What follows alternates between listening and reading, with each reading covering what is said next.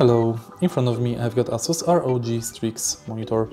In this video I'll show you how to enable and disable key lock function. In the beginning, let's go to menu of your monitor and scroll down. Go to System Setup and go to Power Key Lock. Switch this button to enable this function, and also you can enable simple key lock. To disable key lock, press and hold two buttons simultaneously for a few seconds.